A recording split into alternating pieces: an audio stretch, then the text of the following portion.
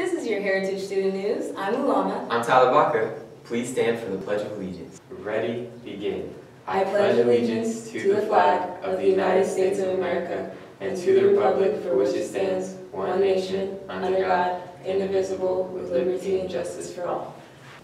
Lady Patriots, if you are interested in joining girls water polo, sign up outside of Mrs. Ledbetter's room in L203. Practice starts November 9th at Drop Zone, so make sure you have your physical turned in by November 6th so you are ready to practice. Congratulations to CJ Zulueta for placing 7th in the league finals and getting all league. Her total score was 202. This is a reminder for AP Gate Scholars.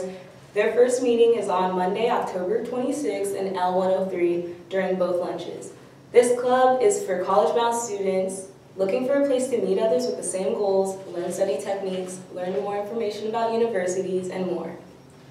This week is Red Ribbon Week. Monday is lay off drugs, wear lays. Tuesday, put drugs to sleep, wear PJs. Wednesday is Red Ribbon Day, wear red. Thursday is sock it to drugs, wear wild socks. Friday is I love brains, not drugs, wear costumes. Wednesday, there will be a wobble dance mob in the quad during both lunches. And don't forget that although you wear costumes on Friday, dress code still applies. Avid Food Drive starts this week. Look around your classrooms for labeled boxes to see what you can donate.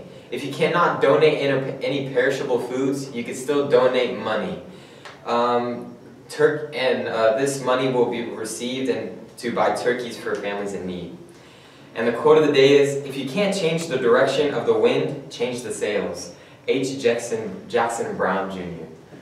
Thanks for tuning in. I'm Ulama. I'm Tyler Baca. Thanks for tuning in.